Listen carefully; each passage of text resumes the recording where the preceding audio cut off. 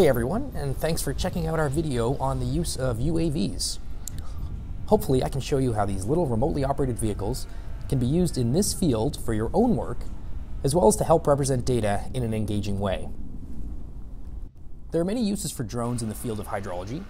First, they allow access to areas that we wouldn't normally be able to reach, such as above river systems like you can see here, which helps us gain some insight into the morphology of a site. You can imagine how when standing on the shore, we might not be able to visualize the full extent of the riverbank, but it's fairly simple with a rudimentary drone. Second, drones allow us to gain new perspective by viewing an area from above. Here in this video, we can see a river flowing through about 100 hectares of farmland, but we can also identify low-lying regions where water is pooling on the surface. This can really help you get a sense of the full extent of the site very quickly, as well as help to reveal the big picture. Additionally, we can identify features that we may have missed on the ground, such as this channel flowing along the toe of a dike, and again, give new perspective to areas that we couldn't normally access.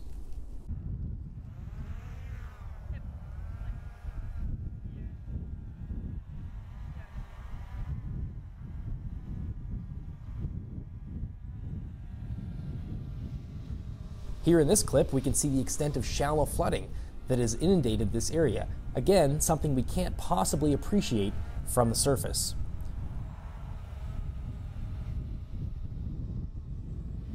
We can also use drones to look at coastal erosion rates, sediment deposition, seepage faces, and many other features that we couldn't normally access. Their relative affordability and ease of use makes them a must-have for any hydrologist to help visualize your environment. Now, videos like these and varying perspectives aren't the only use for UAVs. We can also use them to reveal what we can't see with a simple camera, although these setups can be a bit more complex than what we've shown here. Our lab is currently utilizing a DJI Matrice 300 RTK system for advanced hydrologic and hydrogeologic work. This drone has many more features and is much larger, which makes it a bit more challenging to use, but it enables us to gather some pretty neat data. It has built-in satellite geopositioning and a 15-kilometer transmission range. It also has almost an hour of flight time on a single charge and can operate in some fairly poor conditions such as rain or snow, making it incredibly versatile. And more than just the built-in RGB camera that the little drones have, the Matrice 300 can handle larger payloads up to 2.7 kilograms.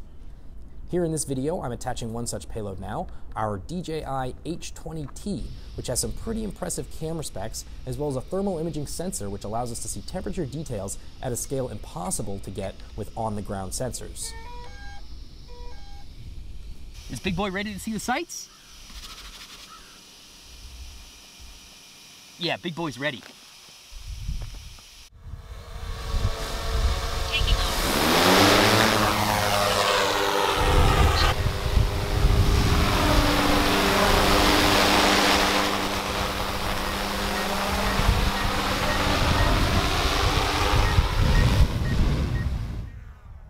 So once we get to our destination, we can use thermal imaging to easily identify features like groundwater springs by the contrast in water temperature flowing into this river. As you can see in the right image, it might be difficult and time-consuming to identify the spring on the ground and log the data with temperature sensors, but in the air we can spot it quickly and easily. And here on the right, we might not be able to tell that this is an area with cooler water that certain fish might be attracted to, but with a thermal camera, we can plainly see the plume of groundwater entering the river.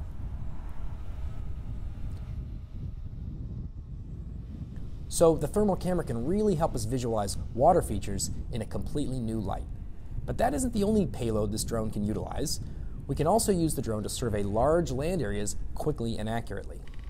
For this task, we use a DJI Zenmuse L1 LiDAR camera mounted to the same Matrice 300 drone. The L1 can allow us to map land surface with a reported 5 centimeter and 10 centimeter vertical and horizontal accuracy respectively. With this setup, we were able to map a 1 kilometer squared area in just under 30 minutes. It's incredibly easy to use. You simply need to plan a flight route that covers your study area with the parameters you desire and hit the play button to start your survey. The drone does the rest. So here we can see point cloud data being created on the right by reflecting hundreds of thousands of laser beams off the surface. The lasers are able to see through things like tree canopy and long grass to give insight into the ground surface elevation beneath. We can also see features like water elevation and bank angle and use the data to track things like erosion and sediment deposition simply and accurately. Prior to the advent of drone-mounted LiDAR, data acquisition like this would have been an expensive and arduous task performed by either a fixed-wing aircraft, helicopter, or taking thousands of survey points on the ground. Now with this setup, if we wanted to, we could fly this same route every month and monitor landform changes much more frequently. It's really an incredible tool for any site. Okay, so once we collect the point cloud data from the LiDAR camera, we can process it using a software called DJI Terra.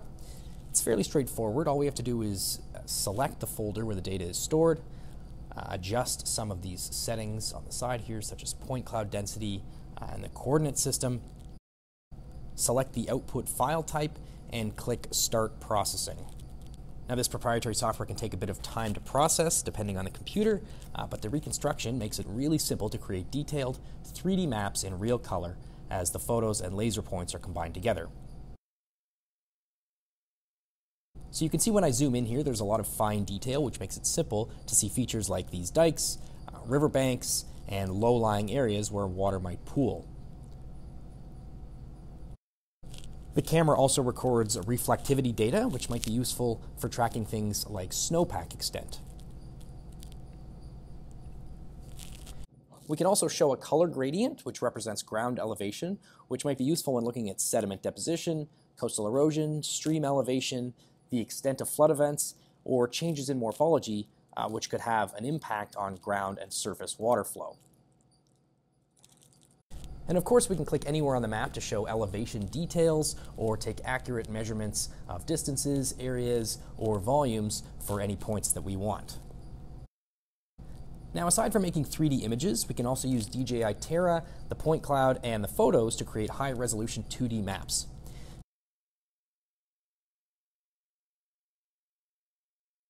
So each of these white circles represents a photo taken during the survey.